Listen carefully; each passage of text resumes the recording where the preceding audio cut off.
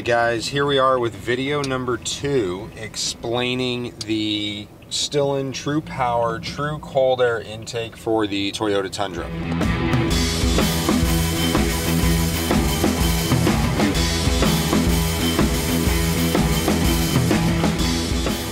What we're doing right now is we're actually driving on the same route that we were driving when we did our intake air temperature consistency testing.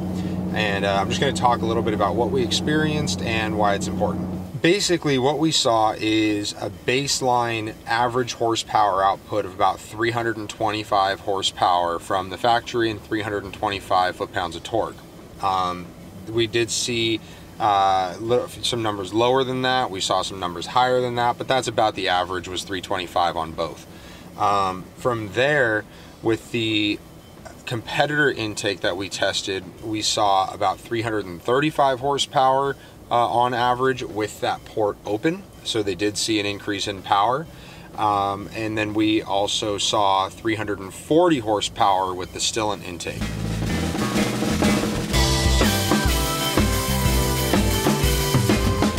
So that's why we've really been focused so much on maintaining those consistent intake air temperatures. The dyno will tell you kind of your best case scenario.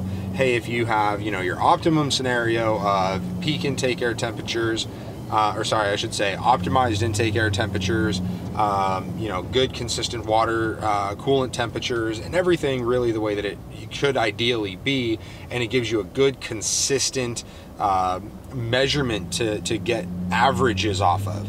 But it does not give you the true real world, sitting in traffic, sitting at the staging lights of the drag strip, sitting at camp before you go out off-roading, whatever it may be. It doesn't replicate that scenario for you. That's why, we did our dyno testing, we got the numbers, but really most importantly for us was intake air temperature. So I went ahead and I drew up this quick diagram.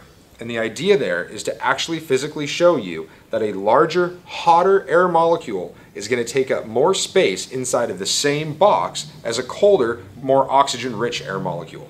This is to represent your intake air box. Your intake air box, your intake tube, your throttle body, they're all a given size. That box is not going to change. It's not going to increase, it's not going to decrease. We can improve the flow of it by adding extra ports to it, by changing the shape a little bit. However, we're not going to change the volume of air that we're dealing with. So our goal is to reduce that temperature, hence the term cold air intake. And the whole reason for that is because the coldest air that we can possibly get into the engine is the best. Cold air means that your air molecules are smaller and therefore more dense, and that's your air density. We're trying to get that oxygen-rich, dense air into your engine so that we get a better burn, which equals more power and more torque. The factory ECU, your computer inside, is measuring multiple different points of data on your vehicle. It's measuring your exhaust gas temperature, it's measuring your exhaust air-fuel ratio, it's measuring the intake temperature, it's measuring the ambient air temperature. And because of that, it's constantly adjusting your vehicle's performance. If your water temperature, for example, is starting to run too hot, if your intake air temperature is starting to run too hot, if any of these things start to get out of line of what is expected for the computer starts to adjust the tune. Because if it knows that your water temperature is too high, your intake air temperature is too high, it can't be as aggressive with its timing, with its ignition input. So it'll start to pull a little bit of timing, it'll start to adjust the air-fuel ratio. So the reason why we really wanted to focus on maintaining that good, consistent, low intake air temperature is so that the vehicle would be constantly giving the best performance that it can.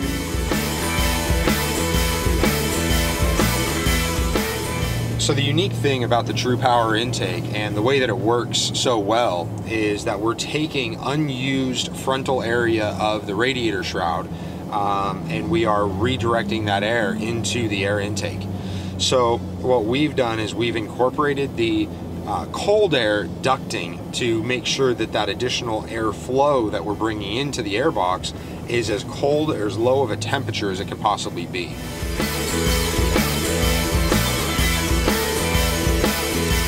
During the test, this is where we saw the 102 or 104 degree intake air temperatures, 125 on the competitor intake. And now we're starting to go again And it was at this point that we immediately started to see the intake air temperatures decline with the STILLEN TruPower Cold Air Intake. The OEM intake didn't decline for about 1 minute and 45 seconds at accelerating to freeway speeds. The STILLEN intake declined to ambient air temperature within 35 seconds.